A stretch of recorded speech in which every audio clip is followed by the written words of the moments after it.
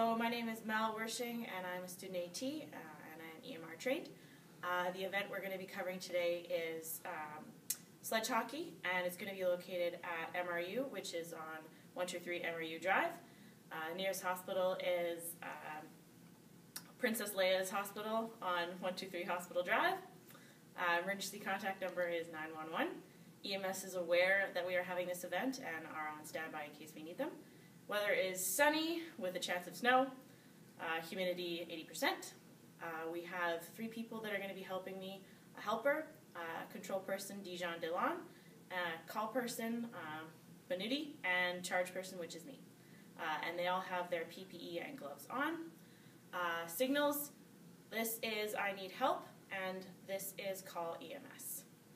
There are no obstructions or any attendants that we need to go through. My cell phone is fully charged and in my pocket, and I have a backup phone which is charged in my other pocket. Access gates are open and unlocked in case of emergency. O2 is cracked, and PSI is sitting at 2,000.